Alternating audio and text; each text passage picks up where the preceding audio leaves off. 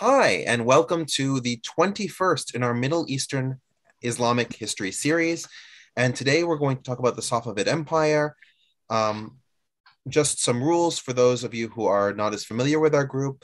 I am not an academic, nor is my guest speaker, Rob. I'm going to talk a little bit about that um, later in the presentation.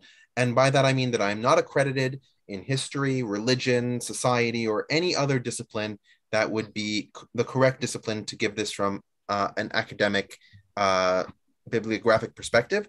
I'm a layperson that's relatively well informed on these matters, but I also want to say that I'm going to give a secular presentation, right? It's not going to be oriented in any particular religious doctrine or perspective. It's going to try and give sort of a universal view of history. I have my own personal biases, but I'm going to try to do as best as I can to minimize those. And of course, like every other history topic, there are going to be points that are a little bit more contentious. So I just ask that we follow Will Wheaton's law of being respectful and taking these topics very seriously. In that vein, though, I believe in an interactive presentation. So please, if you have questions, comments, clarifications, concerns during the presentation itself, um, please feel free to say them or to put them in the comment section. I do read the comment section during the presentation. So if you put something there, I will see it and I will respond to it. Um, this presentation is going to be what I call a 101 and a 201.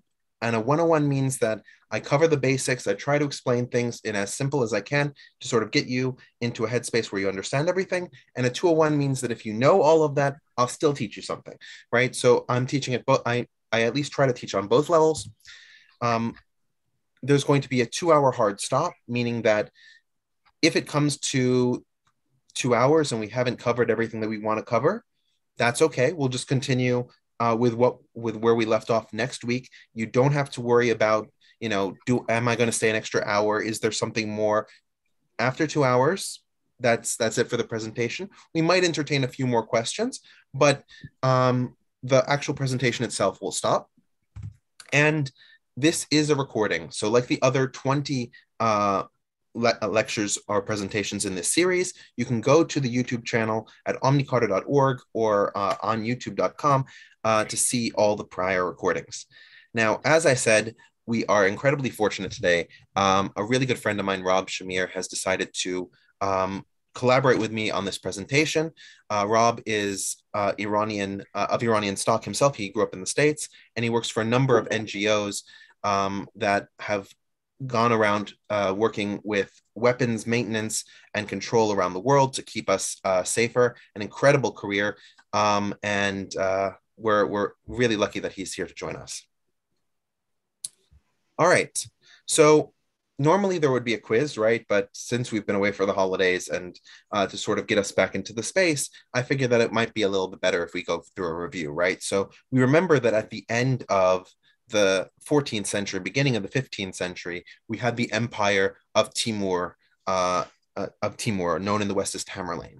And Tamerlane conquered a vast swath of area. You can see on this map the areas that are in green, the areas that are sort of light green, tannish, all of those areas were under his control.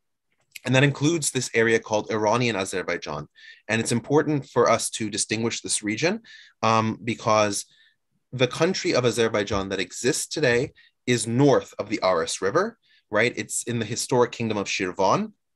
But Iranian Azerbaijan is the northwest part of the modern country of Azerbaijan. The northwest country, the modern country of Iran.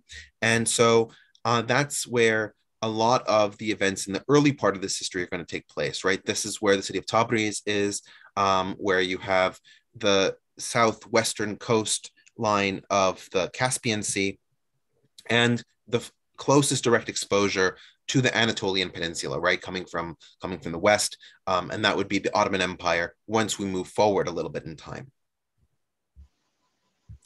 So one other thing that we need to sort of reiterate is what are the external boundaries of the religion of Islam, right?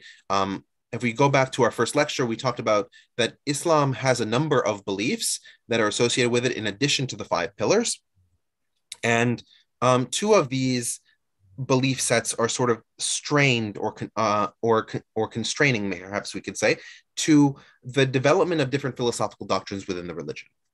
The first one is rather simple, and it's this principle of Tawheed, or unity.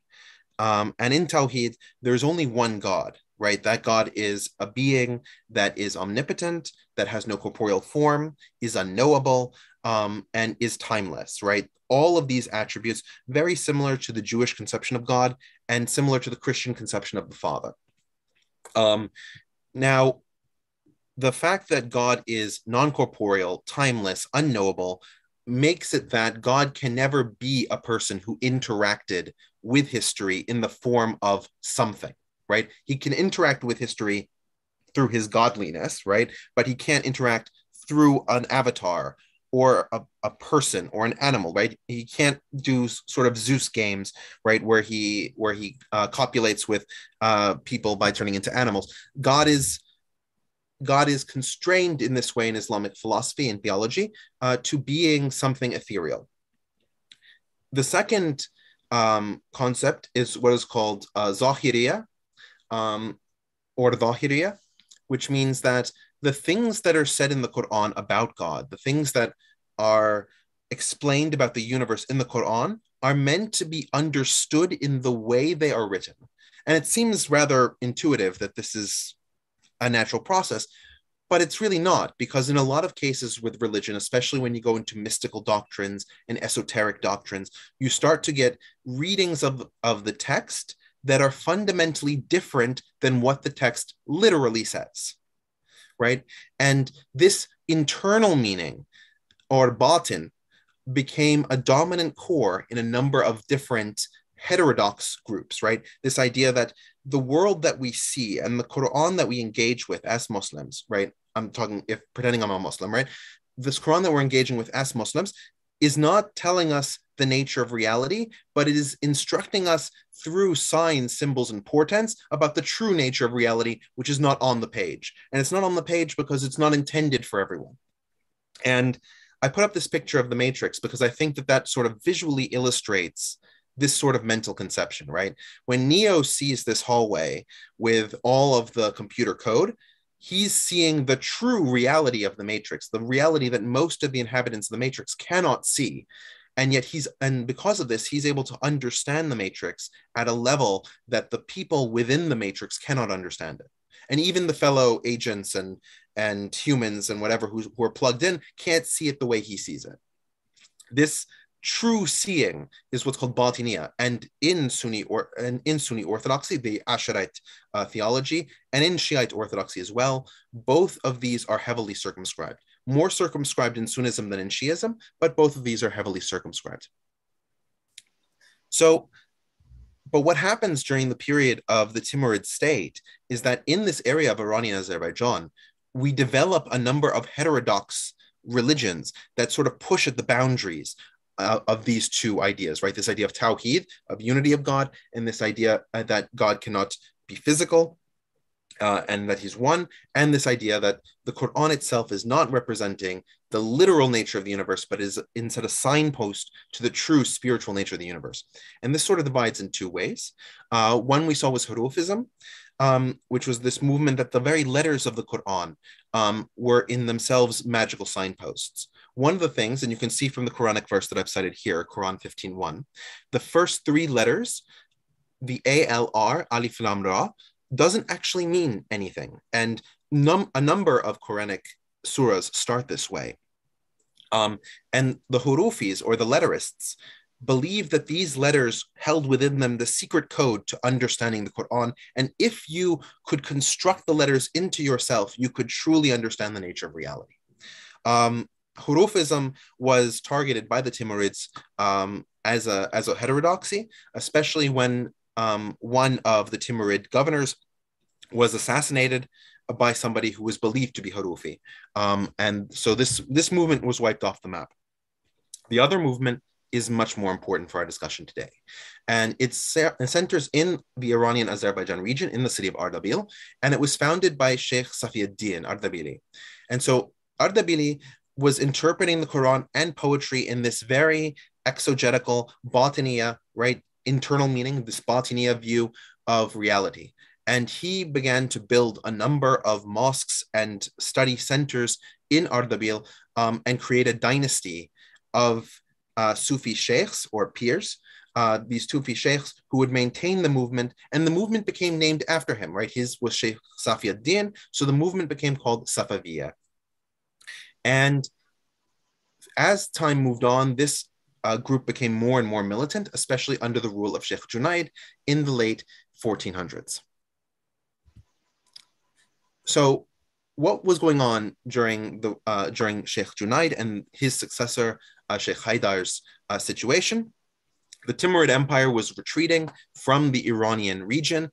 They had been pushed out by the Aqliyun Lalar, the White Sheep Turks, led by Uzun Hasan. And at the same time, these Safavids who were based in Iranian Azerbaijan began to fight battles that they called jihad, right? This holy war against the Christian Georgians and Armenians, and expanded their power. If you look at that map from 1500, you can see them just at the cusp of their massive expansion. And the green area on the western bank of the Caspian Sea, that is the beginning of the Safavid empire, this empire founded by this Safaviyye order of Sufis. Now, we had discussed when we looked at it from the Ottoman side that Mehmet II also engaged in war with these White Sheep Turks, right? So if you look at the map where that purple flag is waving, that is Tabriz. Tabriz was the capital of the White Sheep Turk state at that point.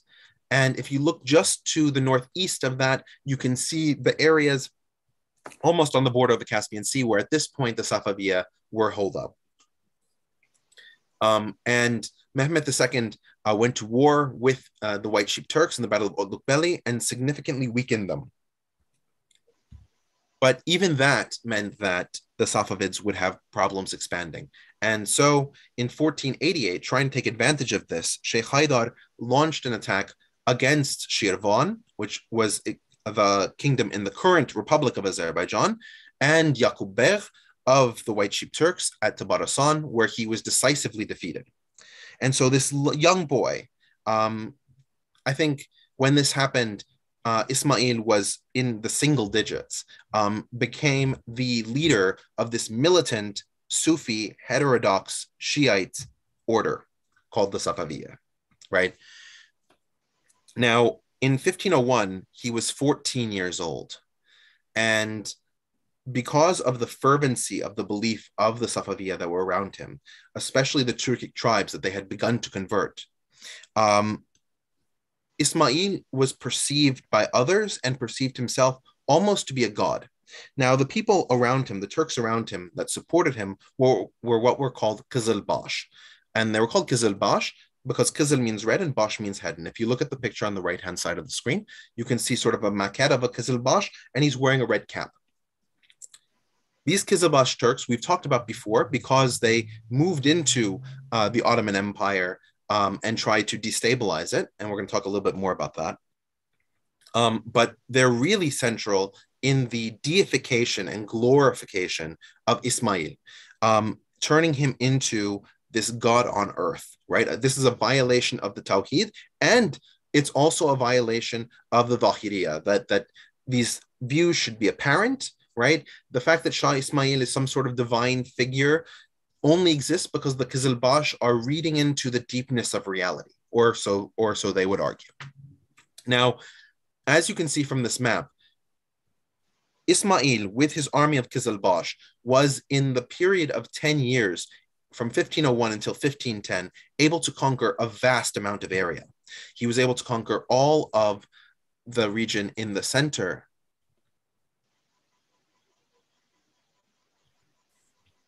Thanks, Patrick. The area that Ismail conquered in the center of what's called the Jazira, that area where the Anatolian Peninsula hits Mesopotamia. He conquered that area. He conquered all of Iran, removing the White Sheep Turks from the map, and even expanded into what's now parts of southern Turkmenistan, into Afghanistan, and into modern Pakistan. Now,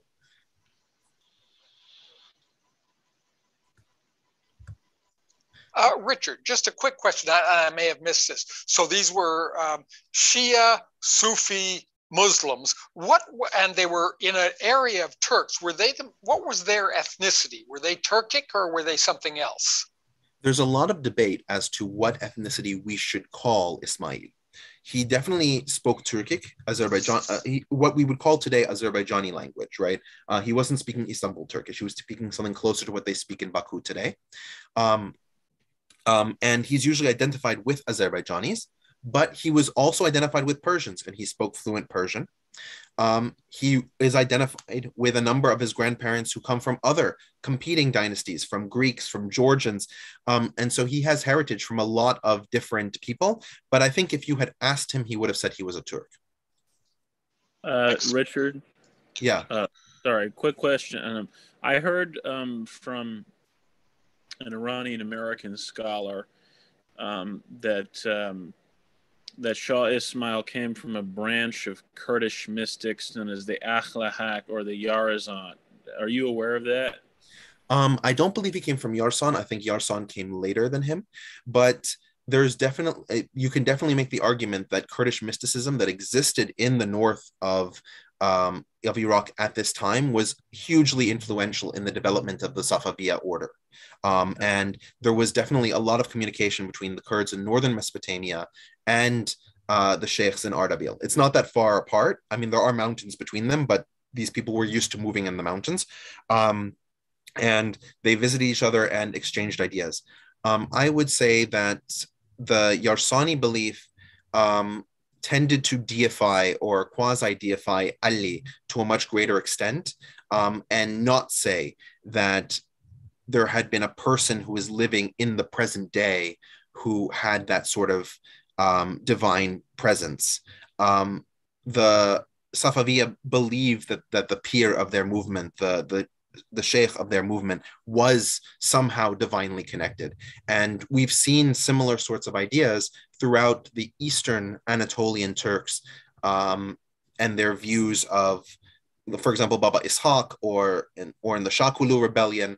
In each of these cases, we have this quasi-deification of people who are alive that the Yarsani really don't do. They're still waiting for their... It's sort of the way that the Ottomans saw Suleiman the Magnificent as the shadow of God, right? Kind of thing. I would say that they take it a lot further than Suleiman the First did. Suleiman the First certainly would use these kinds of epithets, but I think, like, if you were to ask him in public, like, do you see yourself as a prophet of God? Do you see yourself as an avatar of God? Do you see yourself like with any of these terms where he has divinity within him? I think he would reject that. If you asked Shah Ismail these questions, we're actually going to see he's written poetry to say that he is.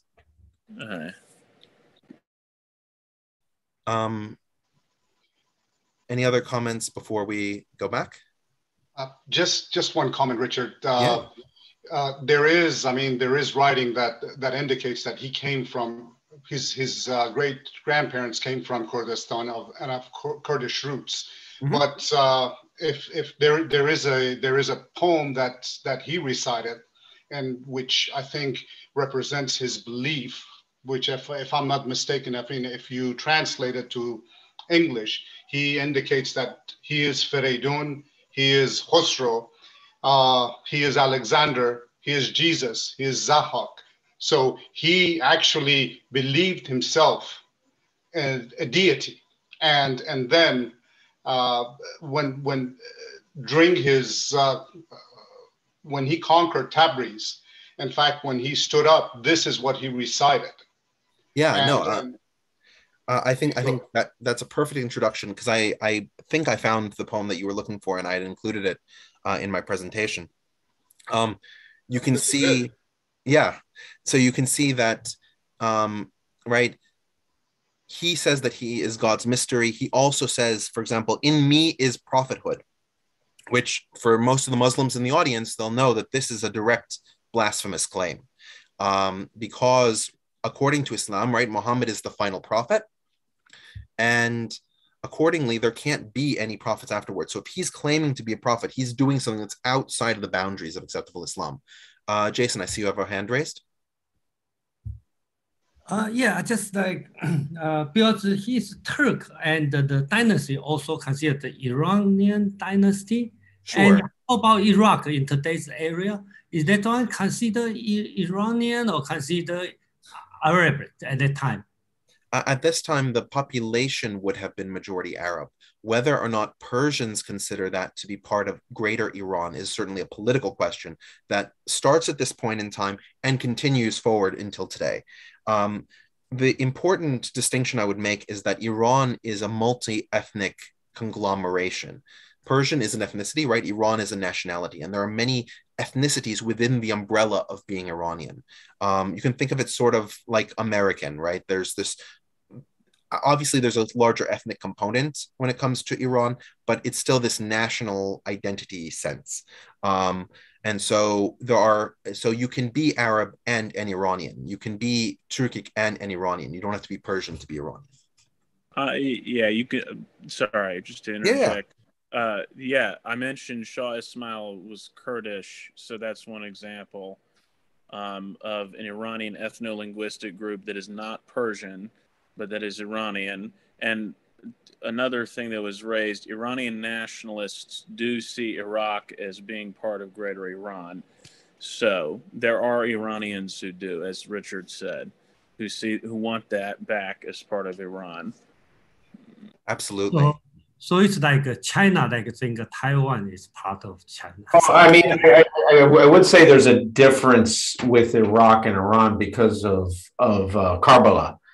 And I don't know if you will get into that. Yeah, I was going to get into that with the War of 1533. Yeah, but the point that I would say is really the distinction between China and Taiwan is that both China and Taiwan ascribe to this idea of one China, right? That in truth, both of these belong to the same country. If you asked Iraqis whether they consider themselves part of Iran, with the exception of the Kurdish North, Arab Iraqis would say no, that they're something different from the Iranian conception of their civilization. If you asked nationalistic Iranians, do they consider Iraq to be part of Iran? They would say yes, right? So the fundamental distinction is that is in that, I would say. That Iraqis don't see themselves as Iranians, whereas Iranians see Iraqis as part of Iran. And of course, you have more moderate Iranians today who are not as nationalistic, who like Iran in the borders it is, and so they don't have expansionist claims, especially considering the recent wars between Iraq and Iran that have been incredibly deleterious to both sides. All right, so if we go back to 500 years ago, so we have Shah Ismail at the age of 14 or 15 marching through the gates with his army of Qızılbaş of Tabriz, right? And remember, Tabriz had been the capital of the Akkoyunlular, the White Sheep Turks, and these Qızılbaş had decisively defeated them. All of these battles from 1501 to 1510 were seen by the Qızılbaş as further reaffirming Ismail's godhood and his quasi-messianic presence. And we even have the battle you can see on the right-hand side where Shah Ismail goes all the way to Uzbekistan and fights against Muhammad Shaybani. And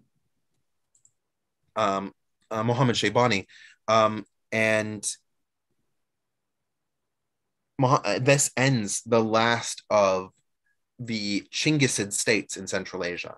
The dynasty continues as the Khanate of Bukhara, but it no longer identifies as an actual Timurid state.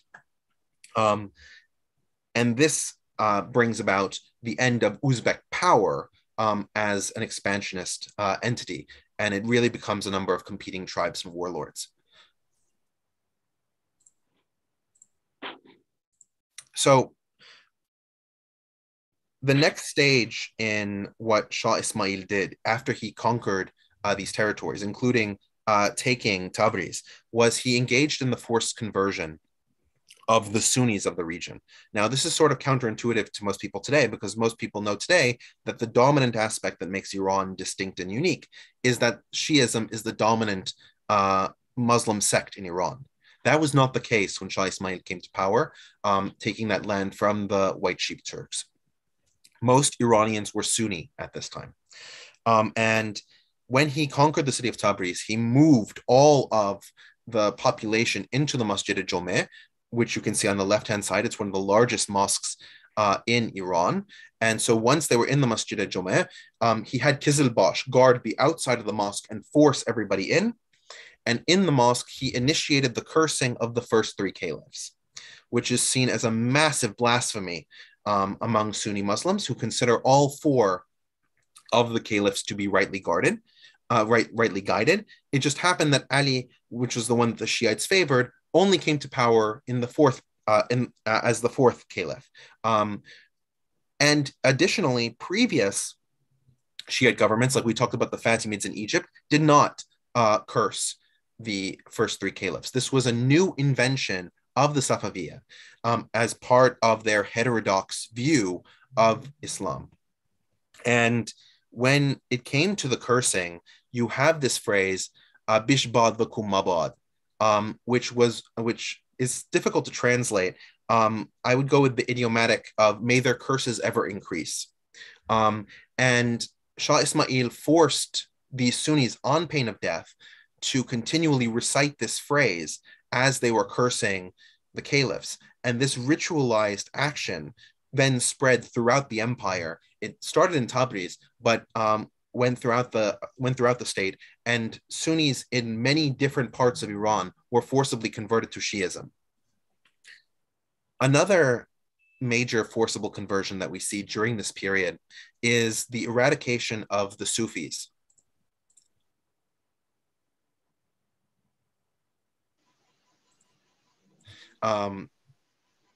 Is the eradication of the Sufis. Now, one of the things, even during the Timurid period, you had a large number of Sufis who were in Iran, writing poetry from a lot of different sects. We talked about some of the ones that were Shiite heterodox, like the Hurufis, but there were also a number of ones from the Sunni side. A perfect example is Omar Khayyam, right? Who is famous for writing numerous quatrains. He was a Sunni Sufi in Iran, and there were numerous different tariqat or orders of Sunnis that existed in Iran. We also remember, for example, when we talked about the Mevlana, Jalaluddin Rumi and his view that spread in the western part of Anatolia. Remember, Jalaluddin Rumi was born in Iran, and his movement, the Mevlana, was originally started in Iran. These movements that had defined Iranian, let's say, religious moderation and openness to new ideas were thoroughly repressed. Many of these tariqat were shut down, and the only Sufi order that was allowed to stand was the Safaviyya. Hey, Richard, just a quick question.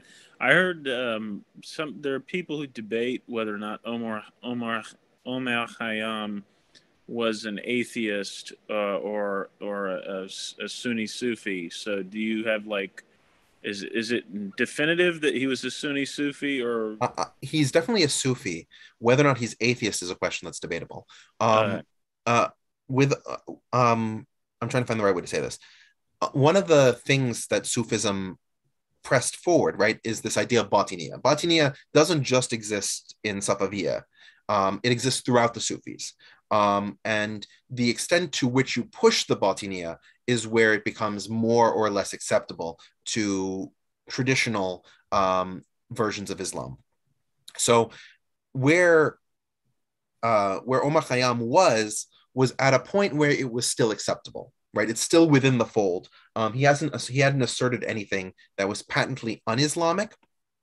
But at the same time, he was definitely flirting with the boundaries, and the way that he flirted with the boundaries, especially when it came to drinking wine and his discussion of the meaninglessness of life, these sorts of questions sort of put him at the edge of what's acceptable and have led a lot of historical scholars to question whether or not he believed at all, right? And whether he was just in an order to save face. So you have both of these views, but I don't think that either one would mean that he's not Sufi, because Sufis are pressing the edge. Ralph, I notice you have your hand raised. Yes, I'm not. I don't want to ask a theological question, but I was just wondering, in terms of this conqueror, would his army or the armies of any of his opponents, I mean, in terms of firepower and all, how would they? How do you think they would match up with Western armies at this time around 1500? I would say it had much more to do with the physical nature of the battlefield, supply lines, other sorts of issues than the actual weapons that anybody was holding. The biggest difference I would say is that if you compared these to European armies, they don't have firearms yet, or they don't have firearms that are used effectively yet. We're going to get to the actual use of firearms in the Qızılbaş as we move into the later periods, but the Qızılbaş were still primarily a horseback military, right? We saw in the right. You can see in the picture of the fight between Shah Ismail and Muhammad Shaybani, most of the Qızılbaş are on steeds. And so it was very much a Turkic army in that sense of nomadic attacks. So again, but I think if you were talking about would Europeans threaten this, Europeans were not interested in militarily fighting the Safavid Empire on Persian soil. The supply lines would just be too long for them. Thank you. I have a raised hand from Jason. Yes, can you show the previous picture with the sign? Back, previous one. Oh yeah, this one. On the left-hand side, you have a four. No, the previous one. No, the one with bend three. No, you passed too far. Okay, one more. Back. What picture is it? Yeah, the picture with a mask, right? And you put 4 signs, and one is allowed, 3 is allowed, bandit, right? This one, yeah. 3 are bandit. What's the 3 are bandit? Right. All those 4 are circles that I put in there representing the 4 caliphs, right? You have Abu Bakr. You have Abu Bakr in the upper right-hand side, you have Omar in the upper left-hand side, you have Uthman in the lower right-hand side, and you have Ali in the lower left-hand side. Those are the 4 rightly guided caliphs that we discussed more in depth in the 4th lecture in the series. And the curses were on the first 3, right? Which is why they have the cross out. Ali was considered the first rightly guided caliph in the Shiite tradition, especially the Shiite tradition of the Safaviyya. I have a hand raised from Kobe. Is there any evidence of the Safavids bringing back war elephants? Possibly bringing back war elephants back. No, that we don't know if the Sassanids used war elephants. So that's but given the cavalry-based nature of the warfare and the relations with India, it would probably make tactical sense to bring war elephants to to annoy the horde, to disperse the enemy cavalry with the elephant smell.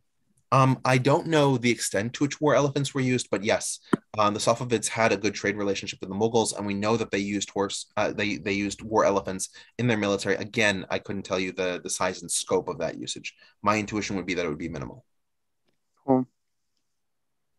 Rob, do you have any thoughts on that? The issue with war elephants and the area that they were, the food supply for the war elephants would be minimal. So the effectiveness, you really don't see much usage in that area. Kobe, you raised your hand again? Oh, I didn't mean to raise your hand, but how did that, but didn't the the Achaemenids use it against the Macedonians, and also the Seleucids use that, purchased their war elephants through Iran? Yes. But that's like, so what changed? So is it an environmental change that made the logistics of war elephants harder? No, it's the size of the militaries. Exactly. If you have 500 war elephants in the classical period, that is a sizable force. If you have 500 war elephants at this period in time, you're encountering an army of 20,000 horseback soldiers. You're not going to prevail, and so the size made it a problem. Howard. Yeah, I did a presentation on King Pyrrhus a couple months ago, and I was asked about war elephants. I was looking into it. Pyrrhus typically had Pyrrhus and Hannibal typically had 20 to 50 elephants in armies of 20 to 40,000 people. So the number of elephants was quite small. The Romans were horrified when they first saw the elephants, but then they just went back and learned to fight them. Elephants aren't the best. If elephants panic, they run away and trample your own soldiers. There are ways to deal with them. So, once you've had elephants thrown at you a couple of times, you learn. Yeah. I think how desert-like is this area? You're commenting on food. Yeah. Marching elephants around Sicily is manageable. Okay, so if you look at this map, the area that was conquered in 1504, 2/3 of that is desert. Yeah. Okay. So like an elephant, what does an elephant eat? 300 pounds of food a day? Yeah, something like that.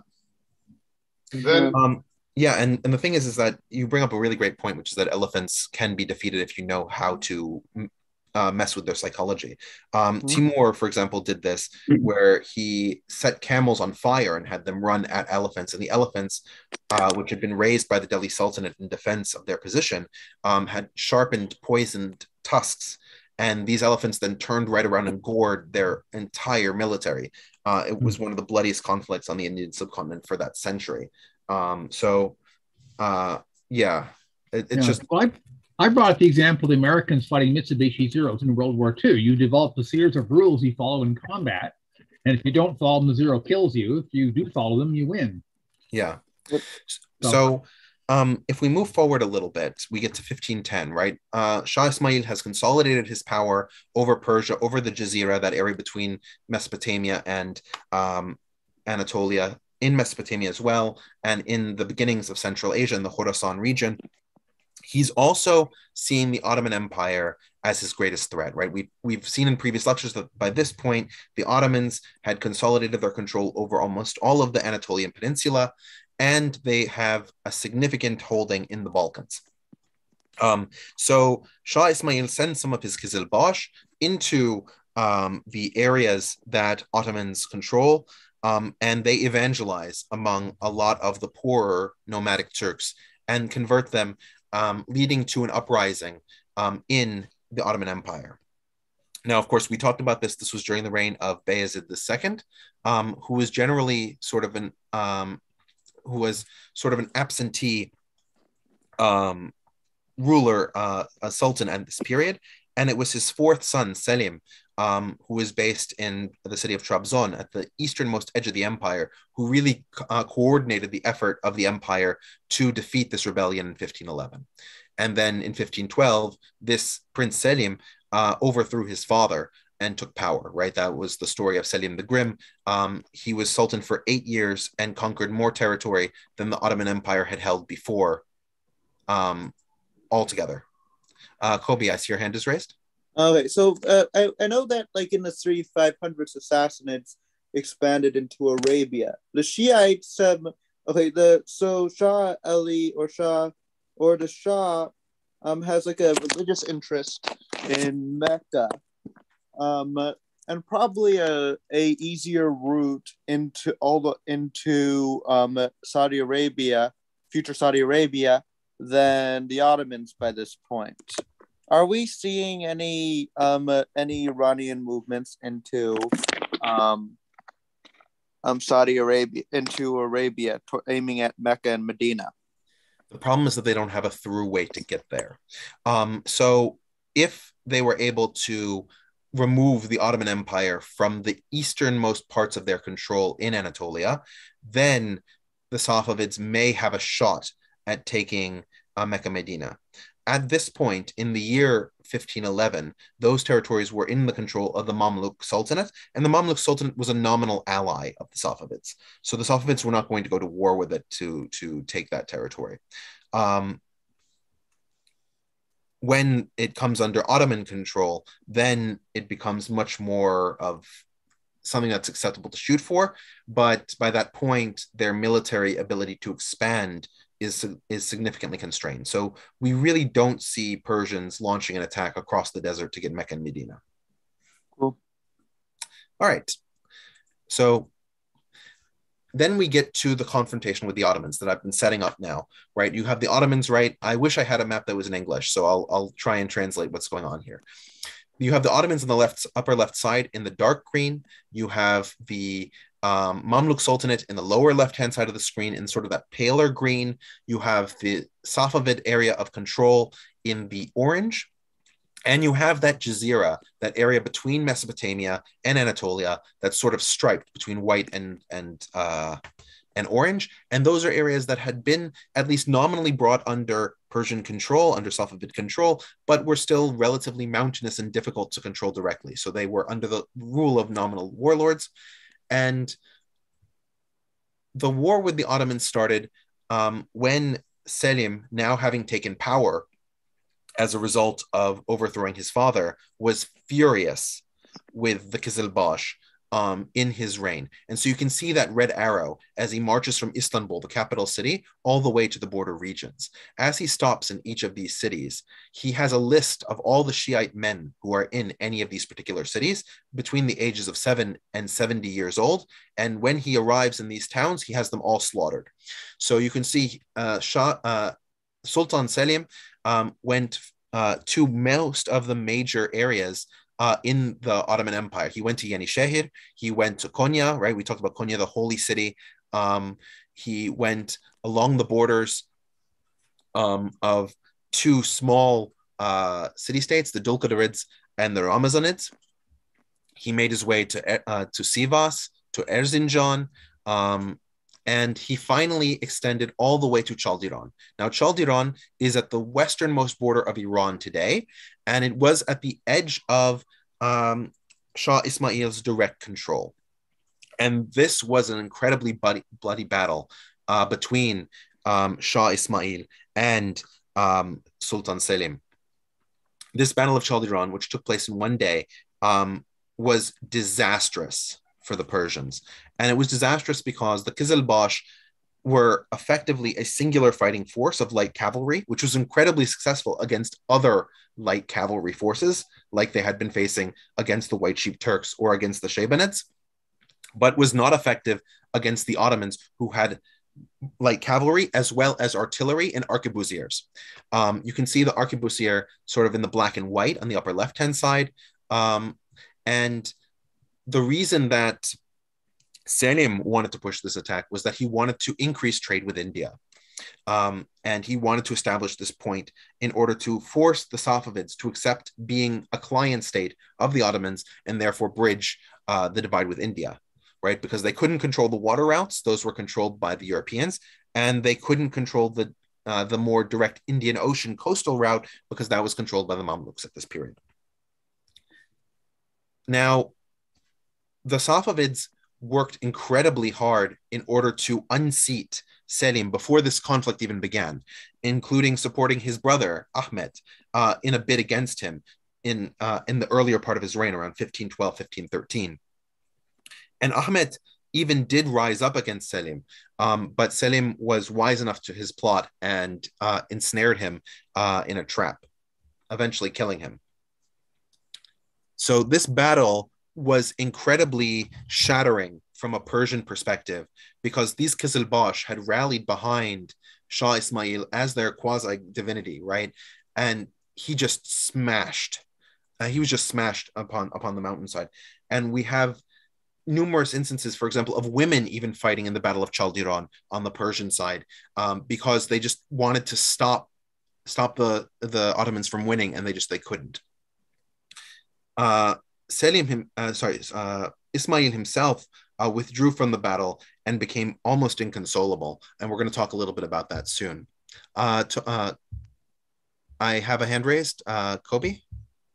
So if you look at the territory briefly occupied by the Safavids, it looks that it might be a little bit to the I mean, this might not be true because the Armenian territory might be closer to the west of this, but he captured, but the Armenians probably had a decisive factor in this. Like, did the Armenians make things easy for Shah Ismail? No, not at all. The Armenians are pretty much irrelevant in this battle. The important thing to remember is that at this point, Armenian relations in the Ottoman Empire were quite positive. Um, the deterioration of the Ottoman-Armenian relationship happens in the 19th century, and we're going to eventually get to that, sometime in May or June or whatever. But at this point in time, the Armenians are fine in the Ottoman Empire, and they're relatively fine in the Safavid Empire. The Safavids, for their Islamic purity at this point in time, are not engaging in anti-Christianity. We're going to see that later, but not at this point. So the Armenians are not pro one side or the other, and also the Armenians don't have weapons, right? You have to remember that only Muslims are allowed to keep and bear arms in either of these empires. So it's not really a battle force. And the last independent Armenian state was destroyed 500 years ago. Cool. Like in this region. Cilicia fell a little bit more recently. All right. So after this collapse in 1514, as I said, Shah Ismail becomes inconsolable. He retreats to a monastery and he just drinks copious amounts of alcohol. That's pretty much the only thing we hear from him for the next 10 years of his life.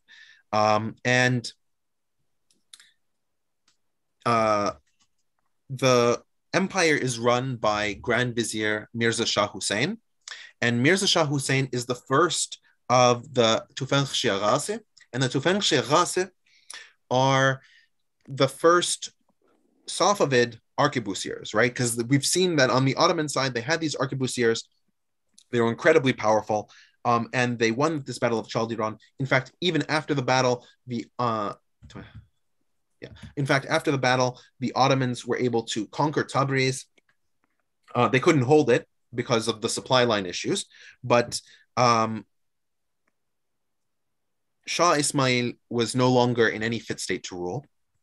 This Mirza Shah Hussein came to power specifically because he reunited Shah Ismail with one of his wives, Tajli Begum. One of the ways that Sultan Selim punished Shah Ismail for setting up Shehzade Ahmed, the prince, to try and remove him from power was by kidnapping his wives and refusing to return them. So now these wives were in the harem in Istanbul, unable to return to Persia, but Tajli Begum had not been captured. She had just fled the battle. So Mirza Shah Hussein was able to find her, and when he found her, reuniting her with the boy king, basically Shah Ismail made him the Grand Vizier for the last 10 years of his life, and he died in 1524, basically tired and drunk. So what ends up happening during this period, at the end of Shah Ismail's life and the beginning of the reign of his son, Shah Tahmasp, is that the Qızılbaş tribes begin to fight each other. Now, there's a debate in the scholarship as to whether this was a civil war between the Qızılbaş or this was something more like the Qızılbaş would form factions and factions would oppress the other factions at court, but that wouldn't lead to large-scale violence across the country. It's unclear which way it goes, and it's still a heavily researched topic. To the former camp, we have many cases of small battles occurring throughout the Iranian plateau between different Qızılbaş tribes being exiled or removed from coalitions. There was certainly a lot of power changing hands. At the same time, during this period, which was from 1524 to 1533, we see that Shah Tahmasp is working with a number of Qızılbaş advisors. You can see in the picture on the upper right-hand side that he's working with Ramlu and Shuha, who are two of these advisors, and that he fights the Battle of Jam against the Afghans using the forces of the Shamlu Qızılbaş. So he clearly had control of some of the Qızılbaş, and they were able to unite against enemies to the empire. So maybe it wasn't a civil war. It's not entirely clear what this relationship was. But by 1533, Shah Tahmasp was able to consolidate control and become one of the longest reigning monarchs in Persian history. He ruled for over 50 years. So he did a number of different things during his reign, and we're going to go through some of them in more detail, but a few that I want to sort of sprinkle out is that he reestablished the Persian bureaucracy. Now, during the reign of Shah Ismail, the Qızılbaş had untrammeled control of the state, but Shah Tahmasp realized that in order to manage an empire as large as the Safavids controlled, you needed the historic Persian bureaucrats. And so you began to have this delineation within the Safavid Empire of, quote, the men of the sword, who were the Qızılbaş, and the men of the pen, who were these bureaucrats. And Persia had a long tradition of bureaucracy under the various Islamic states and even before then. So there was a large number of bureaucrats, and the Nizamiya, which was a university system that was producing these bureaucrats. And so it was very easy to integrate them into the empire from a logistical perspective, maybe not as much from a factional perspective. Shah Tahmasp also maintained very good relations with the Mughals. You can see in the center pane, Shah Tahmasp on the right-hand side, Humayun on the left-hand side. Humayun was an exiled prince of the Mughals, and Shah Tahmasp saw to it that he was seated back on his throne in exchange for Kandahar as a province of the Safavids. Shah Tahmasp is also very famous for beginning the process of miniatures, again in Iran. Now, miniatures are these painted folios with writing and images. This on the right-hand side is a folio of the Shahnameh. And in particular, it's the story of Isfendiyar slaying a dragon.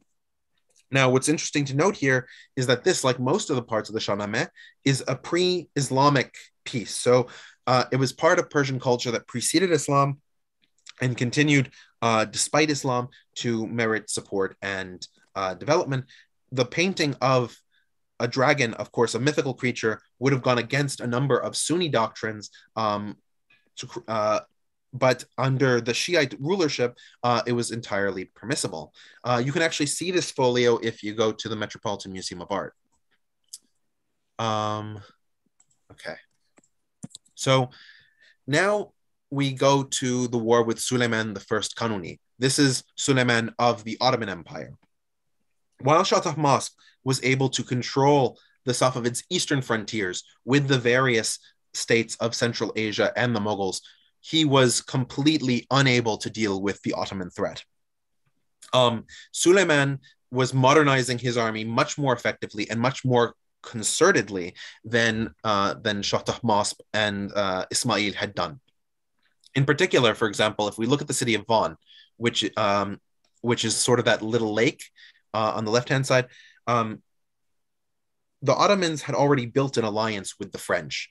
And so French military commanders were actually there at Van teaching the Ottomans how to use cannons in lined formation, how to bombard city defenses. It was a bloodbath from the Persian side.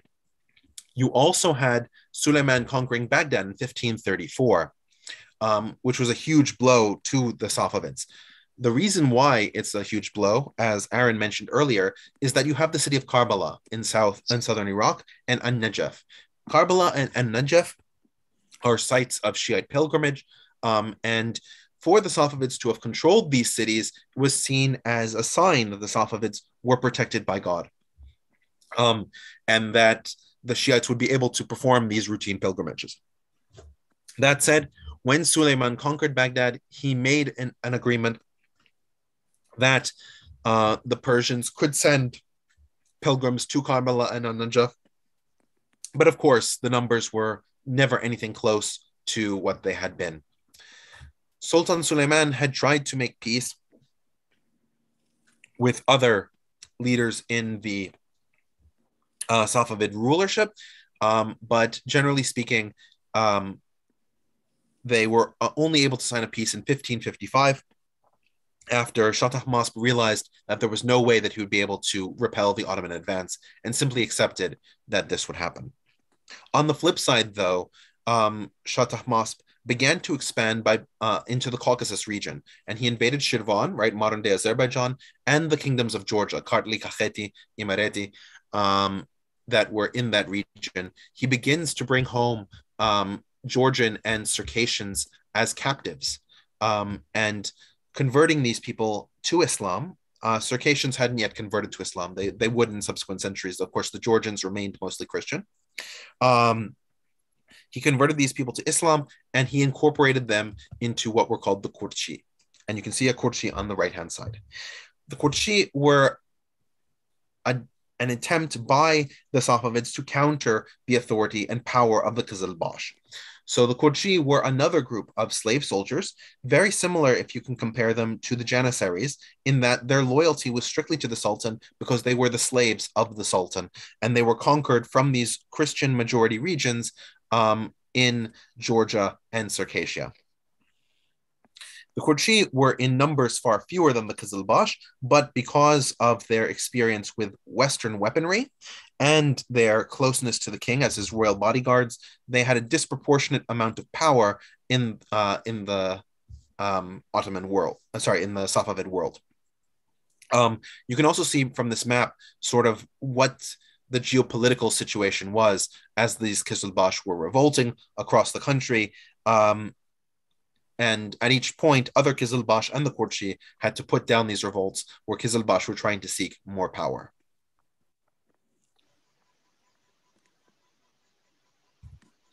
So at the same time that we have these problems on the western flank, we have problems on the eastern flank. And you have numerous khanates in Central Asia that launch invasions. And you have at least 5 of these invasions in over the course of Shah Tahmasp's reign. He is able to hold them back, but at the same time, that means that those are forces that he cannot devote to other sides of the empire, and also money that he can't spend in revitalizing the economy.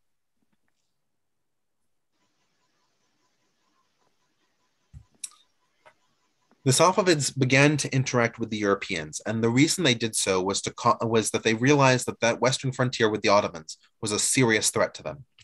And so they reached out to almost all the empires of Western Europe. They sent Hussein Ali Bey. He was a Qızılbaş from the Bayat tribe. And so Hussein Ali Bey went to Venice, he went to Vienna, he went to London, he went to Paris, he went to Madrid, and he met with the leaders of the various Western European states in an attempt to, not to Paris, but all the other ones, yes, in order to form a coalition against the Ottomans. Part of the response to that was the trip of Robert Shirley, who was a British military general. You can see him sort of dressed there in a more Persian style outfit. He went to Iran and helped organize the Tufenci, these arquebusiers in the Safavid army, in order to launch a fight against the Ottomans. At the same time, the Ottomans had direct adversarial relations with the Portuguese, and the Portuguese were able to take key islands like Qeshm and like Hormuz Island in the Strait of Hormuz, which directly threatened the ability of the Persians to trade with India, especially through the Persian Gulf.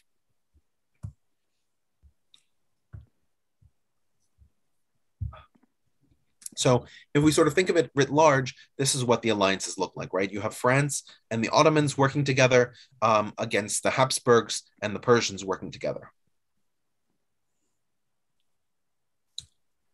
And the Portuguese have really expanded into this part of the world. We sort of covered that a little bit before, but they are now in direct competition with Persia, and through the control of all of these ports along the Persian Gulf, they have managed to hold back Persian expansion and expand, and the Portuguese were able to expand their own trade in this region.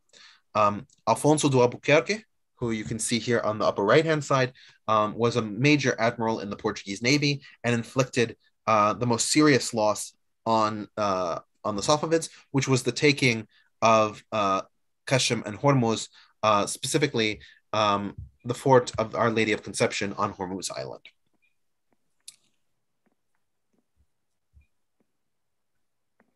Of course, the biggest loss to the Portuguese was Oman. And you can see that Oman was littered with Portuguese castles along its frontier.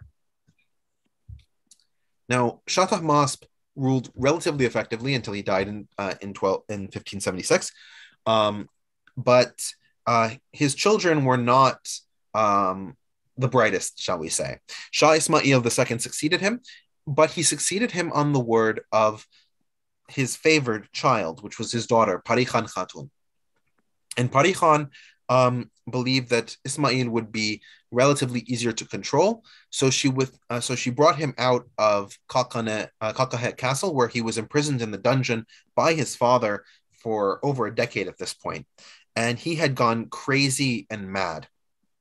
So he did a number of things, the worst of which was that he tried to change the state religion from Shiite Islam to Sunni Islam, and of course this was met with very negative reactions from the Qızılbaş.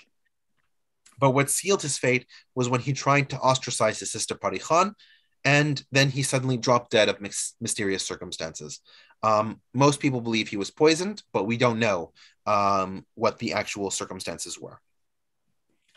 Pari Khan decided to elevate her other brother, Muhammad Khodabandeh. He was one of the few brothers of Ismail that wasn't murdered by Ismail II when he went on his purge during the pro-Sunni change.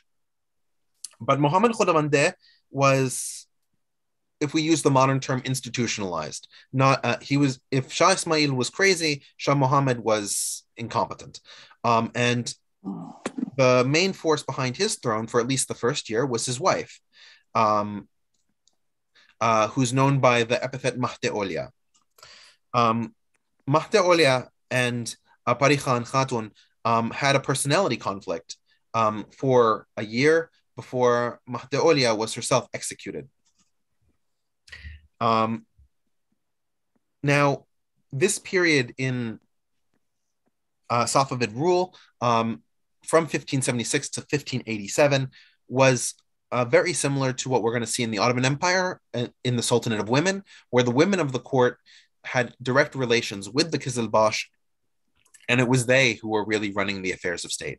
Pari Khan Khatun and Mahde Olia were really the leaders, the ones that the Qızılbaş referred to, spoke to, and it was the men who held the ceremony in pomp and circumstance, but they had very little real power in terms of their ability to run the empire. And for both of them, they didn't really seem terribly interested in doing that. It's the Kardashian phase of the empire. Yes, exactly. It's the Kardashian phase of the empire. Now, of course, the Ottomans are not just going to sit there and watch their enemy to the east have this kind of tribal intrigue and not take advantage of it. So in 1578, the Ottomans launched an invasion, and this is the farthest east expanse of Ottoman power. They concretized their control over Iranian Azerbaijan, all of the Caucasus region, and Luristan, which was, and the Iranians went from bad to worse in this war, finally suing for peace in 1590 to stop the territory hemorrhaging. Now, you have to understand how deeply saddening this loss would have been. All of the historic territories of the Safaviya were now in the hands of the Ottomans. It was incredibly demoralizing. So when Shah Abbas I came to power, he really set up to try and centralize the bureaucracy, organize the state, and then begin his own wars of expansion to counter the threat. And so you can see, if you look at this map here, I wish there was one with more color contrast, but you can see that the western border of the Safavid Empire was that dotted line, very close to Qazvin, which was the capital, before moving to Isfahan. Now, Shah Abbas launched wars to take Mesopotamia back and to take the Caucasus back, as well as make sure that he conquered Kandahar once again from the Afghans who had taken it during the reign of Muhammad Khodabandeh. So but I would rather focus in terms of Shah Abbas on what he did from an architectural and structural perspective, because Shah Abbas, despite being the warrior who brought the Safavid Empire to its largest territorial extent, also brought the Safavid Empire to its largest cultural extent.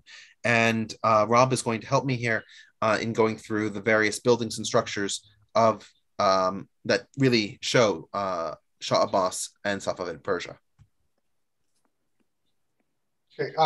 Well, to begin, what I'd like to state is that, you know, Shah Tahmasp started architectural work within the Safaviya dynasty. Before that, it was really not there. And he started in Qazvin, and where his capital was, I think it was in 1555. And until that point, you really did not have that much of a growth in Persian arts. He also, Shah Tahmasp also reinvigorated the Shahnameh. So he once again brought back the history, the tales of the Persian identity, which effectively is what kept the Persian language remaining being Farsi and not Arabic.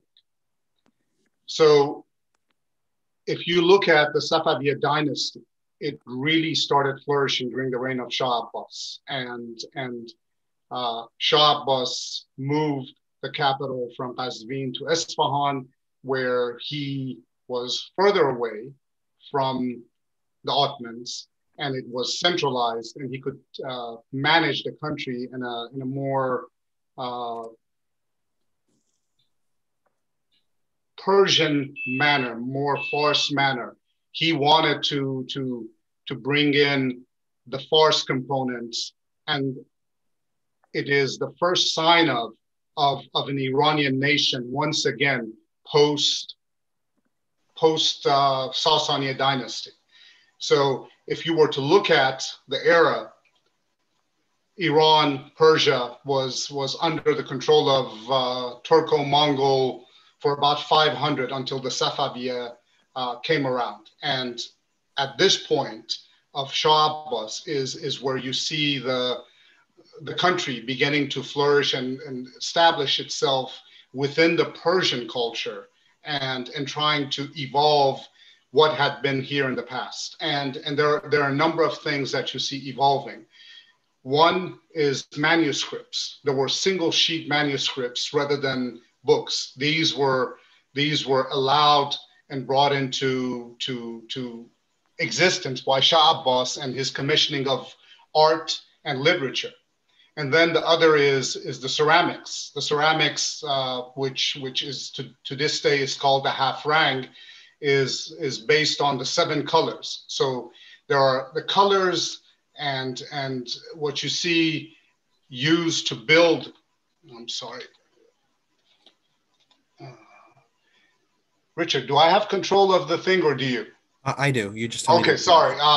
Can we go to the next? So this is the centerpiece of Safaviye and Shah Abbas's architectural growth.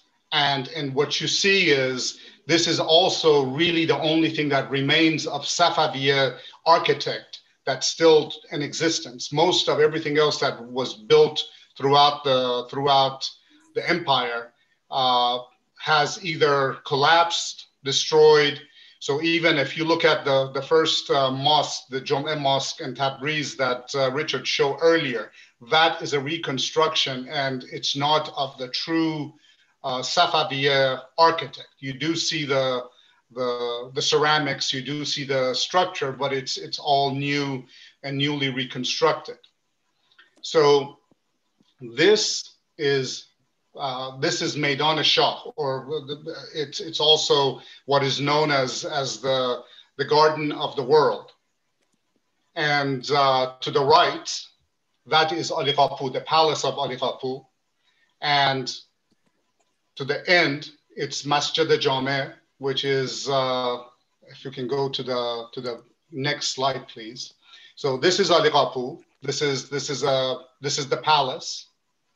And what you see is the ceramic works. The ceramics works are all half franc. So this is really a sign of what you would find in the Safavid dynasty. And this is what has effectively grown into what is today's Persian ceramics works and Iranian ceramics works. So most of the mosques, most of the buildings, official buildings, would have a similar style to what you see here. Can we go to the next, please? So the reflection pool and Masjid al-Jami is really, you see that blue hue is the cobalt. It's the mines that were used to construct and build and make all the ceramics are actually in Ardabil. So this goes back to the roots of where the Safavids started into the Azerbaijan region of Iran. And most of this ceramic works evolve out of mines of Ardabil. And the cobalt that you see, I mean, it's pretty much a lot of the dating that has been done and a lot of the chemical signatures that have been tested and referred back. It refers back to the mines of Ardabil. Any questions? Yeah, I was curious because we saw how in that map that when Shah Abbas took power, that he didn't have control over Ardabil. Was making the mosques this kind of cobalt a signature of the fact that he had reconquered that territory, yes, and that he reintegrated that history? Yes, and what you do, I mean, this whole area was to reflect who he was and what he was. You know, this is what is called Meydan Shah, or the square of the king. This is where everyone was to come and see the greatness of the Safaviye Empire and the gardens of Persia. And this was supposed to be a reflection of what Persepolis was to the Haqamenesh or the Achaemenid. Yeah. So this was supposed to be that representation. Now, if you were to go back to Ismail, where Ismail was really not educated, he did venture into poetry and he did like poetry, but his education was limited and he was not a patron of the arts. Shah Abbas, on the other end, was effectively, he loved art and he loved structures and architecture, and he wanted to be a grandiose king of kings. So this is what he saw as his reflection of his kingdom.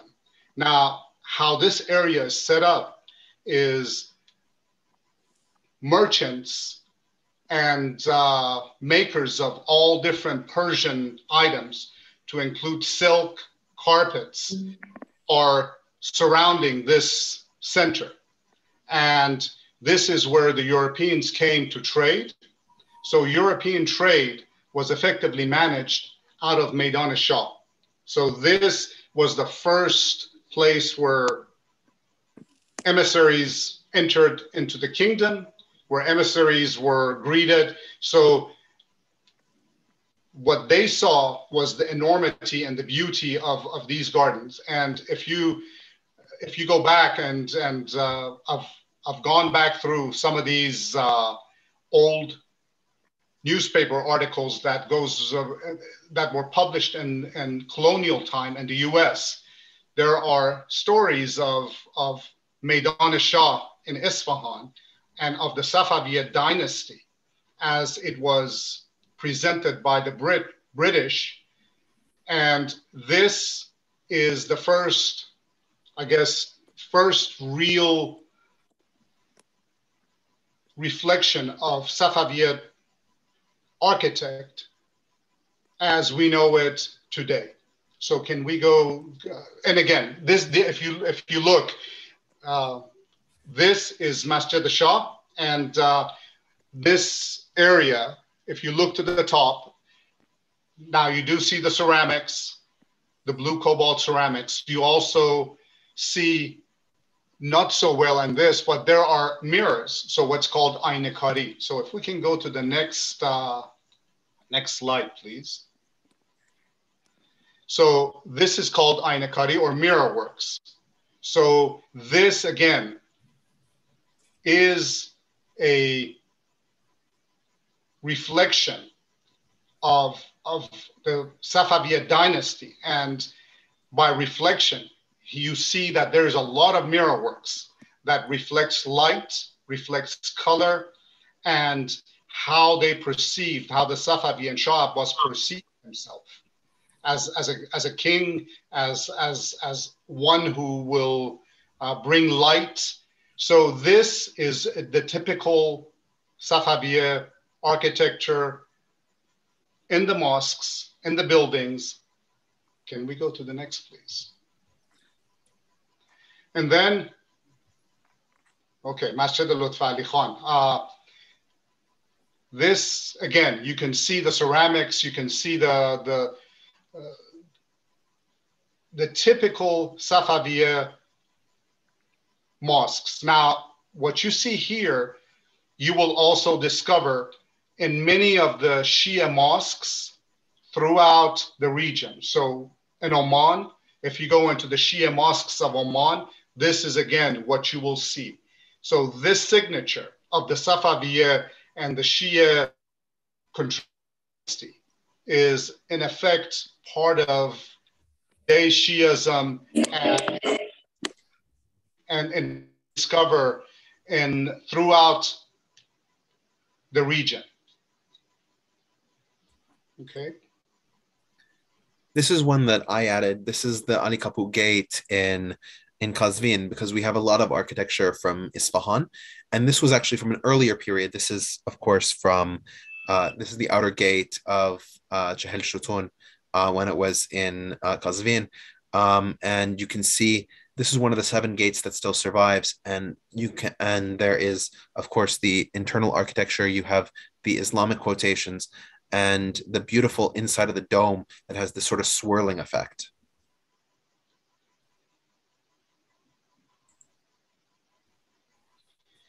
Now, this is the garden of Chel Sutun. Bab means garden in Farsi. So Chel Sutun means 40 columns. So this is the garden of 40 columns. And you do see the reflection and what is in the Persian mindset, the garden, the orchards are very central. And what you do see from back into the Haqamanish time, the Ahmadiyyan, all the way through the Sasani and into the Safavi, and in today, you see orchards and gardens of flowers, trees that are central to the ruling as well as to people's relaxation. So this is the Chel Sutun gardens or bog. Can we go to the next? Can we go to the next slide, please? And this is a daytime view of it. What you do see again is the mirror work, the aynekari, and the reflection of the pools. So the gardens, the pools, the mirrors, you see that reflection and the reflectivity of everything that is there to make it even larger and more grandiose. Any questions? Can we go to the next, please? Now, this is the rear side of the same building. So again, you see the reflecting pool, the gardens. This is typical of what you would see. And in fact, if you ever travel to Isfahan, this is what you will see in the central part of the city. And there is, interestingly enough, a large Christian community on the outskirts, as well as Jewish communities on the outskirts of Isfahan as well, which their buildings are also, in a way, similar in architect and structure. I have a raised hand from Ralph. Yes. Yeah, just a question. To what extent were these sort of private gardens or places for the rulers, or to what extent were these public? Were the mosques open to Friday prayers by thousands of people, to anybody who wanted to come? To what extent, how public or private were these sites at the time? At the time, the Meydan Shah was open to all. This was the center of trade. So Meydan Shah was the center of trade for the Safavid Shah Abbas period. And the mosques were open to the public. Now, the orchards, the gardens that were in the area, they were open, but the ones that were in the palaces, or the ones that were in private hands, were closed. And if you notice, most of those orchards or gardens have high walls. Even to this day, in fact, all homes and all orchards in Iran have high 2 meter tall walls. Thanks. Now, this is the inside of Bagh Chel Sotun, and what you do see here is all the artwork. So Shah Abbas wanted the reflection of everything that was done. Effectively, his Shahnameh was painted upon these walls, which are still there, and it is. You have the written records. Also, you have the painted records. So like the Sistine Chapel, this was his representation. This was what he wanted to leave behind. Now, this is open to the public, and I had the fortune to be out there and in the late 90s, early 2000s. And I spent some time out there, and quite surprising, everything was in pristine condition. And one of the questions that I asked, how do you maintain? There are artisans that still to this day are trained in the art and that are still working on maintenance and utilization of the old art in the same fashion. So they still use the mines in Ardabil. They still use the same mixtures. And what was interesting is when I was talking to them, the chemical compositions, they try to maintain the same chemical compositions from the levels in arsenic to the cobalt. So everything that they try to reconstruct is of the original nature of the construction, the structure. We can go to the next if there is no Actually, question. a quick question. Yeah. We often talk about how in Islam, figures of people and living creatures are usually prohibited, especially in Sunni Islam. How is it that under the government of the Islamic Republic that these things are still preserved? Again, this, as you stated before, this is really not a political or a religious course. So I'm going to interject with some of my own beliefs. You know, Persians by nature are not truly Islamic in mindset. So what you do see, I mean, you know, in Sunni Islam, any reflection or any portrait of Muhammad or Ali or any of the Imams or is not allowed by punishment of death. However, most Iranians have these gold medallions that they wear, which have Muhammad on one side of it and Ali on the other side, which are actual faces representing Muhammad and Ali. Most places that you go into small mosques or mausoleums, old mausoleums, you see representations of Muhammad, Ali, Hussein that are there. So it is not enforced. It is not enforced because the mindset is most people don't believe it. if that answers your question. Yeah, no, it's definitely, yeah, it's a good perspective. And this to me was, when I saw this myself, it was one of those moments that, wow, I didn't know that anything like this existed. But this, I would compare, I mean, to what I saw in the Sistine Chapel. I mean, looking at this and looking at what I saw and the grandeur, it was just amazing. Amazing, the artwork, the ceramic work, the paintings, and the amount of time that it took to build, paint, and construct these. I mean, these were in tens of years until completions. So again, any questions? Now, the thing to remember, you see the gold in here. There is a lot of gold gilding in here. So a large amount of gold has gone into the construction of these buildings, structures, paintings. Even the gold on the paintings are gold paint and gold gilding. Can we go to the next, please? Now, this is the Battle of Chaldiran and what you would see in Bagh el Satun. So what the Bagh el Satun is a representation of the story of the Safavid dynasty. So what happened, how they came about, and how they were, the ups and the downs. So it is effectively a story of what happened throughout the Safavid dynasty. And this is the Battle of Chaldiran of 1514, a representation of that, which is painted in the Bagh el Satun. Can we go to the next, please?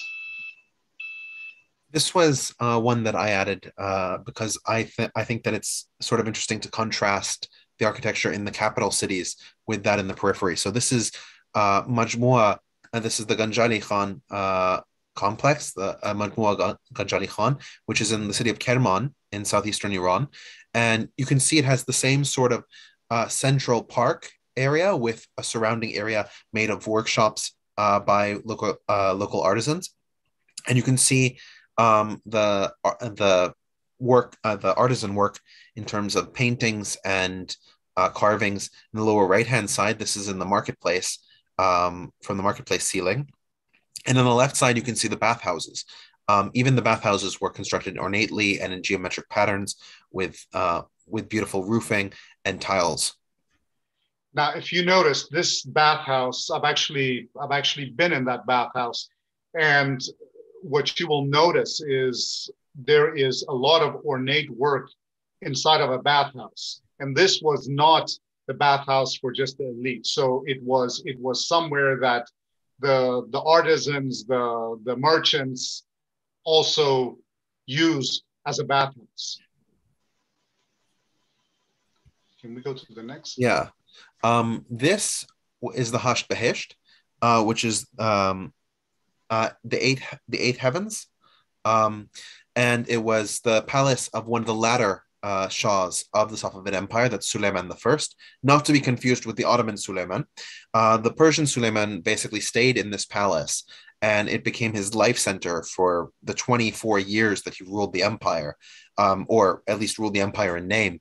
And you can imagine this was a retreat in every single way, and it has the same kind of beautiful gardens that surrounded like Chahel Sutun, and the same kind of high framing work. Yeah.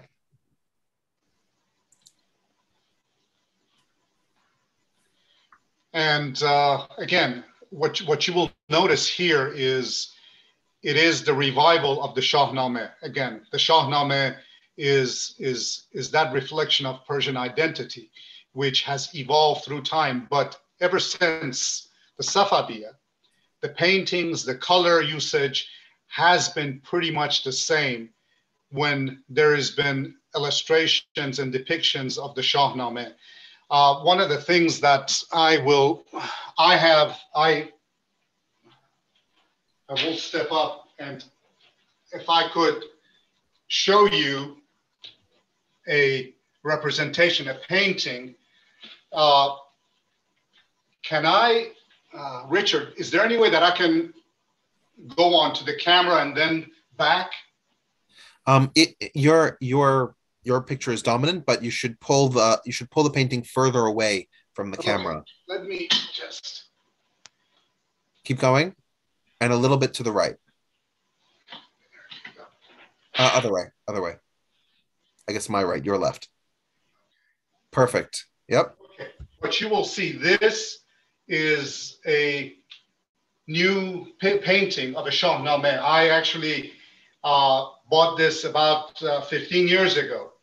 And what you will see is the coloring. This is Rostam and the slaying of a dragon. And this is Kermani. This is a painting which was commissioned much later. But what you see is the half-rang. The painting and the colors that are used are pretty much the same method, same coloring. And that is one of the things that you will see in most of the paintings ever since the Safavid dynasty. So sorry. And it is depicted in the coloring of this half-rang technique. So if you look at the half-rang technique, which was initiated and started and really before the Safavid dynasty, but it became prominent in the Safavid dynasty, it is continued on to today.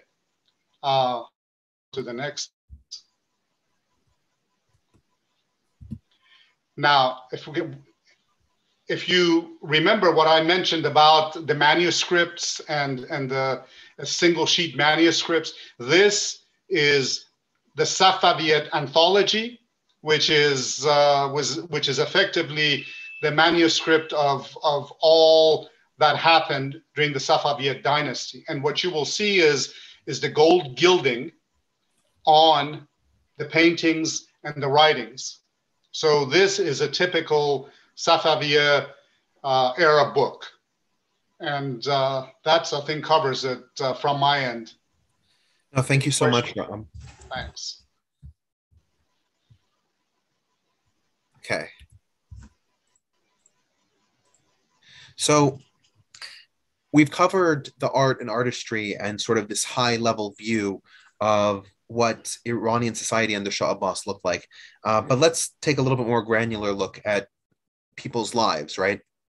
So the majority of people were not involved in, this artisanry and hard work. Most of them were peasants, right? And they lived throughout the Iranian mountains, especially along the western border with Iraq and along the northern Caspian Sea, where the area is the greenest.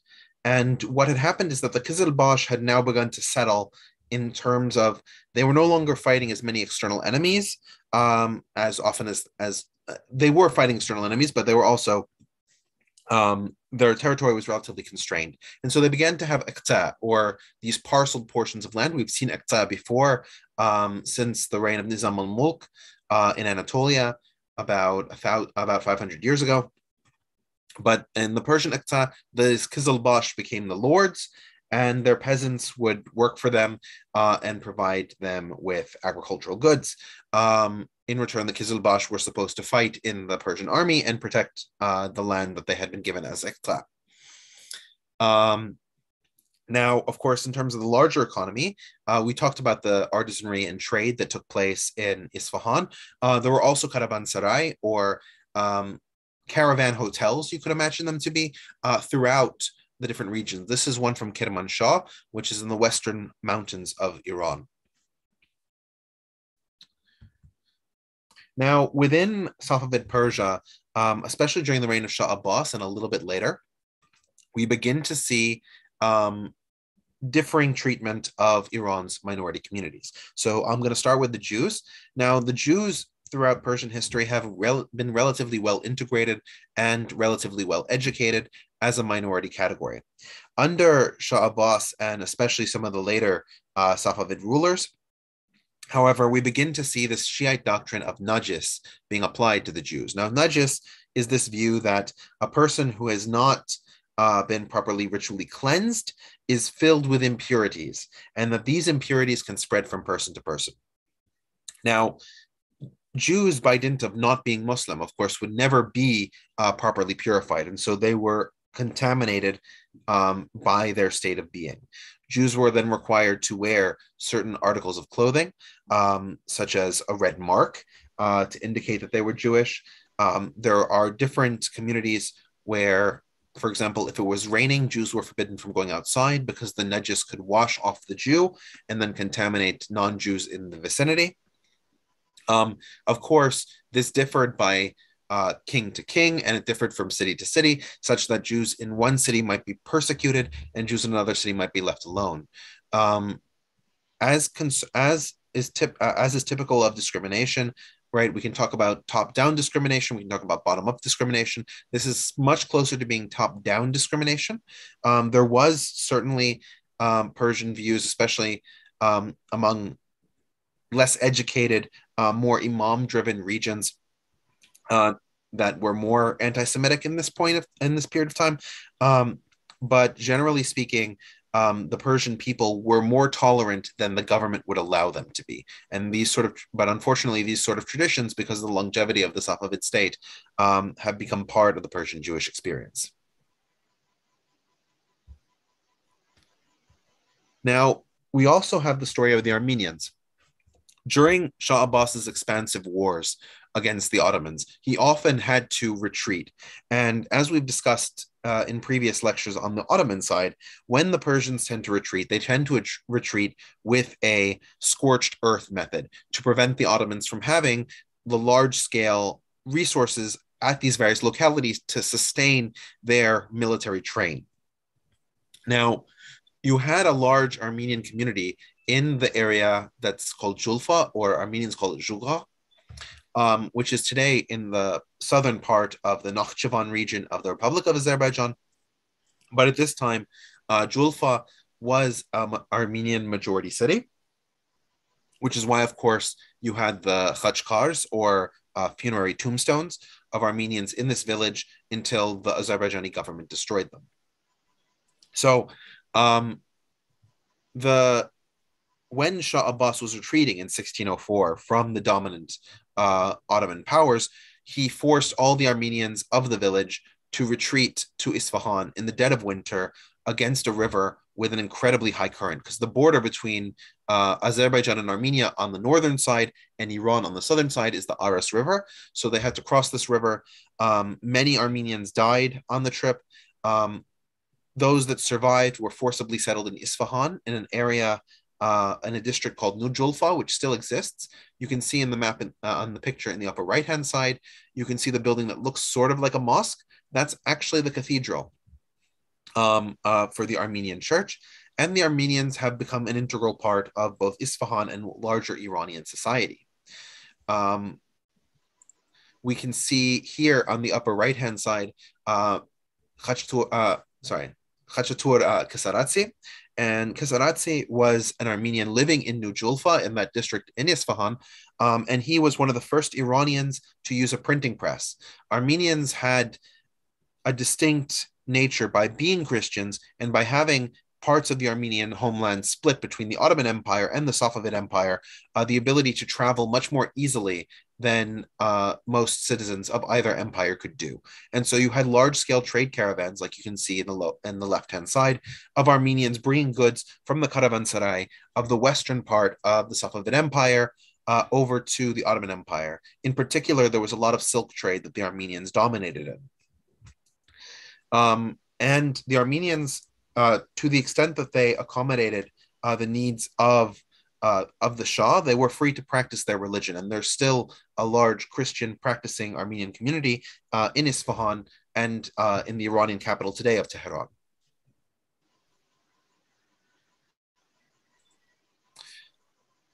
Shah Abbas also launched wars in Georgia. Georgia was in the very difficult position of trying to decide whether it should support the Ottoman Empire or the Persian or the Safavids in their wars with each other. Some of these kings chose wisely. Some of these kings did not choose wisely. There were demands that some of these kings convert to Islam. None of them did. In particular, you have King Luarsab II, who is canonized in the Georgian Orthodox Church as a saint because he refused to convert to Shiite Islam, and he was imprisoned in Isfahan, where he died, refusing to renounce his faith. Now, in particular, these campaigns were in 1614 to 1617, and by this point, we had talked about Georgia before being this very large kingdom under David the Builder and Queen Tamar in previous discussions. That Georgia had fallen apart and was now 6 different states, right? You had Mingrelia, Imaretia, Ajaria, Tsanskhe, Kartli, and Kakheti. The 4 Western kingdoms were much more in the Ottoman sphere. But Kartli and Kakheti, which are in that circle, were the 2 Georgian kingdoms that fell deeply within the Safavid sphere. The Georgians of Kartli suffered their capital Tbilisi to be besieged and taken. King Teimuraz I of Kakheti launched a much more serious resistance against the Persians and was thoroughly lashed for doing so. The Safavid army entered Kakheti, killed over 100,000 Georgians, deported twice that number to places in Iran, like Feridun Shahar, which still has a large Georgian community today, and the community was severely depopulated. Now, there was a goal of the Safavids to repopulate the region with Qızılbaş, but the Georgian kings were able to consolidate power quickly enough to prevent that eventuality, while still being suzerains of the Safavids, unable to directly oppose them. Yeah, you can see in the upper right-hand side, you have King Teimuraz I and his wife Khorashan. Khorashan has often been considered his greatest supporter and defender. She went to Europe on a number of occasions to plead the Georgian case, generally to no avail. As we shift from Shah Abbas to his successor, Shah Hussein, we have an instantiation of a Shiite clergy, which is a very interesting situation historically. Prior to the Safavid state, 12 Shiite Islam had rejected, generally speaking, the institutions of the state, and it's considered itself a rebellious, non-organized entity because they considered the state power to generally be corrupt. So this was an immense reversal of fortune now with the Safavids in power, that these Shiite leaders were able to concentrate and organize their own governmental authority. They created their own schools, like the Khan Academy. You can see in the center with the tree in front of it, which is in Shiraz, and it still exists to this day. You also have the instantiation of national holidays and festivals that are according to the Shiite tradition, like the 10th of Muharram. This is when we begin to see the famous self-lashings and flagellations that have come to dominate sort of the Western perception of Shiites. On the 10th of Muharram, Shiites will self-flagellate in commemoration of their failure to assist Hussein during the Second Islamic Civil War that we discussed in the 5th lecture. We also see the beginning of the formal organization and crushing of other religious sects, primarily under the lead of Muhammad Bakr Majlisi. He was responsible for a number of different persecutions against every single non-Shiite minority, be it Sunnis and Sufis on the Muslim side, Zoroastrians and Hindus on the polytheistic side, and Jews and Christians on the people of the book side. He went after all of these different minorities in different waves of persecutions and pogroms. He was also responsible for the discontinuance of Filsafa, which was the Islamic doctrine of philosophy, in order to instantiate a much closer reading of Shiite Islamic texts and scriptures. And it was he who really reformed the Shiite ulama, or the Shiite clergy, into an actual gubernatorial force that served throughout the remainder of the Ottoman Empire, of the Safavid Empire, as a counterweight to the Persian bureaucrats, as another group of people of the pen. Right, so you have the people of the sword, the Qızılbaş and the Qurshi, and you have the people of the pen, the Shiite bureaucrats and the more traditionally trained Persian bureaucrats. Now, we're going to discuss this more in depth when we move to the Hotakis and Afshars in a few months. But at the end of this period, Iran was really besieged by all sides. Beginning around the turn of the 18th century, you had invasions from all sides. You had the Otakis coming from Afghanistan, the Balochis coming from Pakistan, the Arabs coming from what's now Saudi Arabia into Iraq. You have the Lezgins invading into Shirvan, modern-day Azerbaijan, and you have the wars of Peter the Great that seek to expand into the Caucasus region at the same time. So because of all of these external forces and the poor leadership of of Shahs like Suleiman I, who really did not venture outside the walls of his own palace, the empire fell into ruin. And one of the Qızılbaş leaders, Nader Shah, took power into his own hands to try and consolidate power, which again we'll talk about when we talk about the Hotakis and the Afsharids. I think that sort of covers what about the story of the Safavids. Rob, do you have anything you'd like to add, or? I guess the only other thing is the siege of Isfahan by the Hotakis. That was a time where pretty much Isfahan had become almost city of cannibals. I mean, it was so bad that people were eating the dead, the dogs, the cats. So it is one of those periods at the end of where it really reverted into chaos. Yeah, no, definitely. And I guess the sad thing in a way is that the siege lasted so long, particularly because the Hotakis did not have the artillery to take down the walls of Isfahan. Yeah, a question. Was the language of the Safavid Empire generally Persian? And was the writing system, was the Persian writing system? Sure. The writing system was Perso-Arabic. The current script of the Islamic Republic of Iran would have been the same script that they were using at that time. In terms of the court language, under Ismail I, the dominant court language was Turkic. When we start shifting to Shah Tahmasp and his successors, we see the increasing use of Persian, such that by the point of Shah Abbas, you have both languages of having equal stature. And people, even the Qızılbaş, right, who were Turkic by ethnicity, were speaking Persian, and the Persian bureaucrats who were Persian by ethnicity were speaking Turkic. So both languages held an incredible amount of prestige. And when you say Turkic, I guess that's different. It's a Turkic language, but not. Is it Turkish or is it Ottoman Turkish? I would say it's closer to the language of Azerbaijan, right? So it is Azeri rather than Turkish. Yeah. So there's commonality between Turkish and Azeri, but it is Azeri language that pretty much we're talking about. Yeah, and the best way to understand it is to imagine sort of a continuum that goes from Istanbul in the west all the way to Qazvin in the east, and you sort of have this slow change, city to city, town to town, of the way that Turkish is spoken.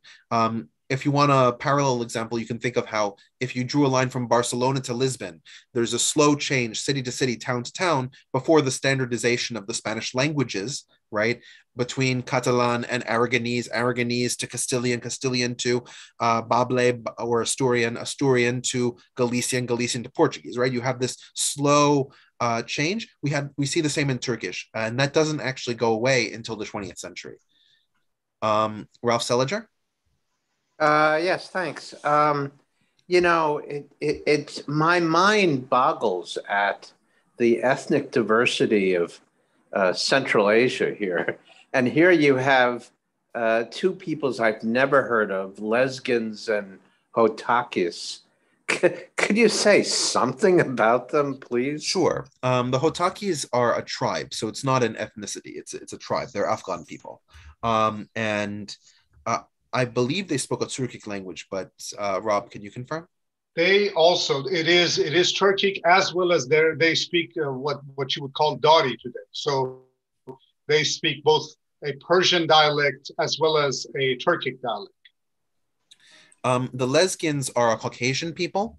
They've existed in the region that we now call Azerbaijan and the parts of Russia that border it, like the Republic of Dagestan and Ingushetia, for thousands of years.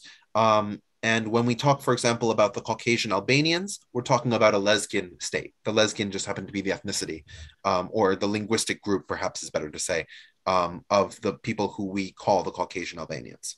The other thing about the Lezgins is there is so much intermarriage between the Lezgins and the Azeris that they are now effectively the same. They are the same people. Yes. Actually, it's interesting. From Soviet Union, they had actually had a dance called Lezginka, which means no, because it comes from the Lezgin, yeah. Yes. Lezgin. And if you guys want to hang around, or if you guys want, I can put a YouTube video of the dance. It's pretty amazing. I was gonna say let's first see if there are any additional questions, comments, concerns before we watch that. I'll find it first. I guess people want to see the video. Sorry. Yeah. Sorry, right. Richard. No. Hey, look, I'm fine with that. Let's do it. I'm joking, of course. And thank you everybody for the nice comments. I do read them. It's just that since they weren't asking a question, I didn't add them to the discussion. But thank you, Mikhail, for the nice words, as well as some of the others. So I'm gonna put this is at the game, but I just wanna. Well, thanks a lot, Richard and Rob. Great presentation. Very interesting stuff. Yeah, thank you very much. Thank you so much, Rob. Thank you, Richard. It was amazing. Thank you so much. Thank you very much. Great excellent presentation. Thank you, Kobe. All right, thank you, everybody. And of course, come back next week when we're going to talk about the Armenian history up until this period with Shah Abbas. So the most commonly is danced between a man and a woman. So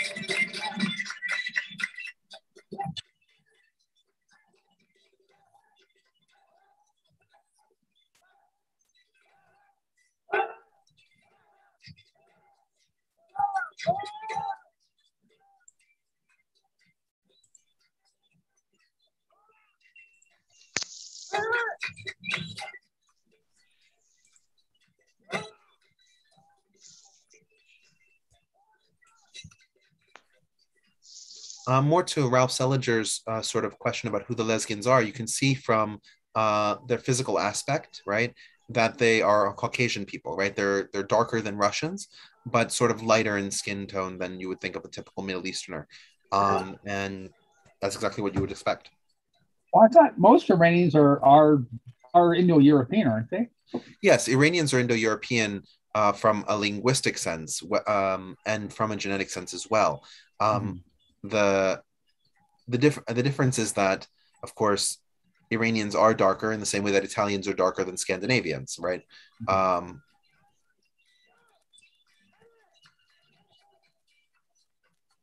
But of course, as you can see, this recording is made by Russians. So my intuition is that this is taking place inside of Russia, where lesbians are still a recognized minority by the Russian government. So do watch this. I'm gonna watch this online if you guys want. But Rob and Richard, it was amazing, really good. Rob, thank you for the architectural standpoint and other definitely good points. And Richard, thank you for putting an overall perspective to this. And if you guys want to see the upcoming schedules, just wanted to share it pretty quickly if you're interested of what things are coming up. Before you did that, I wanted to actually ask, upcoming in February are two presentations, one on the Russo-Turkish Wars and one on Balkan nationalism. Given the number of Russians in this group, I wanted to sort of leave it open if any of you wanted to collaborate with me. Of course, if you see anything in the list of things that I'm doing that you want to collaborate on, you're more than free, but I just wanted to point to those two specifically because of the knowledge in this group as concerns those kinds of things. Yeah, I'll also ask, I don't know, Greg is not in today, but I can ask Greg as well. Yeah, so wait. If you stay there for a second. Yeah. Because you can see my, so I can do my schedule. And so you can see I sort of have a plan that takes us to the end of time. And obviously this is all up to discussion, debate, or so if you guys have ideas, comments, you want to join me in on doing one of these presentations, I would love to alter this in any way that makes it better fit this group and better fit our skill sets. So, and if you see something in here that you think is interesting that you want to do, please talk to me. But yeah, so the general trajectory is to talk about the dissolution of the Ottoman Empire and occasionally talk about Persia as a side point. And the dissolution of the Ottoman Empire, some of that will take place in Europe, some of that will take place in the Middle East. Excellent. Thank you, Richard. Saturday, this Saturday, we're actually going to be talking about sexuality in ancient Rome. You know, if anybody's offended, you know, don't come. But if you're interested, we're not going to talk anything like gross, but we will talk about Pompeii. Obviously, I'll compare the ancient Rome to ancient Greece and ancient Egypt. So that would be an interesting aspect of it. Then Paul is going to talk about Gracchi, which is an important senatorial family. And we will finish it up. Well, we're going to talk about slavery in Rome in February and so forth, so on. Alternative histories, we also, on 1:30, we'll have the libraries that are being destroyed, Ashurbanipal, Alexandria. And then Lisa is going to present on 2:10. And I don't know, Richard, are you still stepping in with Lisa? Yeah, the two of us are going to do that presentation together. Yeah, I'll get back with her and put you together. We're doing second intermediate. Oh no, we've already started talking. She's done most of her slides actually. She's very industrious. Wow. Yeah, and then that will kind of kick off. Maybe on Sundays we'll do Egyptian theme from the beginning of Egyptian. Egypt, creation of Egypt, and so forth, so on. Then I'm still looking for a presenter. Alex kind of dropped off on Qing Dynasty and Warring States, but maybe I'll take the one on and I'll help if somebody wants to step up, help me out. And then European history, Richard just went through some of his slides. We didn't do European Union history. European Union history is a different series that Aaron and I have been working on. It's about once a month. Usually on the third or fourth, the third Sunday of the month.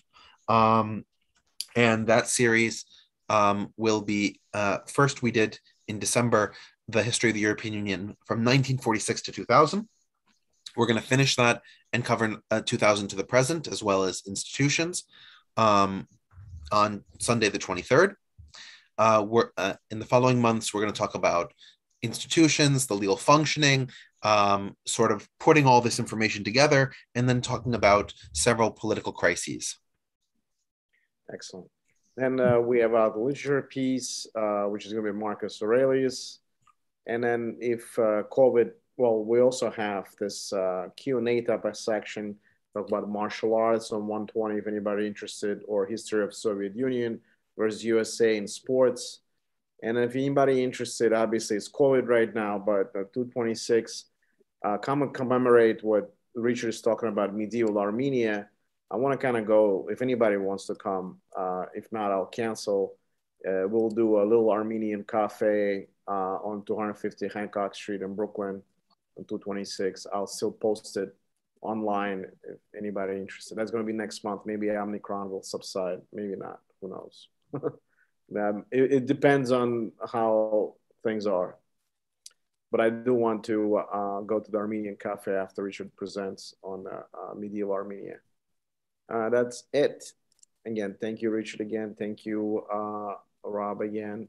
Thank you, everybody, for great questioning. Any kind of last minute thoughts, questions, let us know. If not, we'll split until this Saturday or next week, whoever's preference to come to whatever. And Rob, we do definitely want to see you back. Thank you. No, Rob, it was fantastic. I really appreciate working with you. Great presentation, guys. It was awesome. Yeah, thank you so much. Thank you very much. Yep, and I'll see you. And then Richard, by the way, on 115, they're gonna repeat the Islam 101, and there's gonna be, presumably there's gonna be over 300 people on it. So I don't know, but if you would like to, I'll send you a link. It's on the in the Roberts group. Sure. Yeah, and then send me a link. Zach. Yeah. You got Sula's Civil Wars for 4-2. Yep. That kind of segues into the Parthians and Karhays. Oh, is it? So I'm willing to take that one. That sort of segues into Crosses. Okay, so I'll put you in. I am also looking for presenters on Roman history. So Howard been stepping up. Thank you so much. If anybody wants to talk about anything, Judea, the Vespasian attack and destruction of Second Temple by Titus, anything like that, and Howard took on Parthian War. And so let me just present back if anybody interested in any kind of subject matters here that would like to present. I'm more than welcome because it's kind of like me so far. Me and Paul and Greg and now Howard stepping up, and presumably Sergio is going to talk about the Roman army. We had a good presentation last week, but we'll talk about the Roman army again on 219. If anybody wants any of this social war, rise of Marius, right? The important Roman army is set up, Latin language and literature in Republic Rome. Mina's doing it, but I don't know if she hadn't been in contact for a while. But Spartacus and Third Civil War. Anybody wants to do Spartacus or First Triumvirate? Pompey, what's his name? Crassus and Caesar, and stuff like that.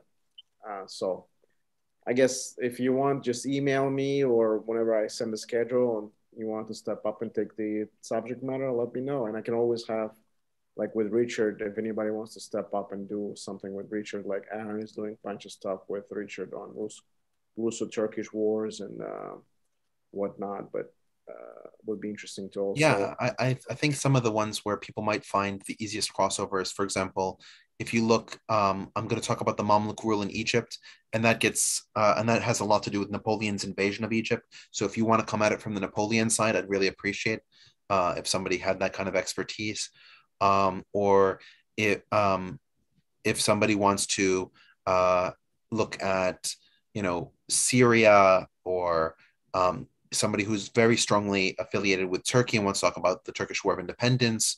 There's a lot of places where I have a lot to say, but I think that a lot of other people bring unique and fresh perspectives to this because of their sort of orientation and presence. So yeah, it would be awesome. And again, thank you everybody, and I wish everybody a nice evening and Happy New Year again. And happy if anybody is celebrating Orthodox New Year, happy Orthodox New Year coming up. Talk to you soon. Yeah, I think that's it. Thank you. Good night.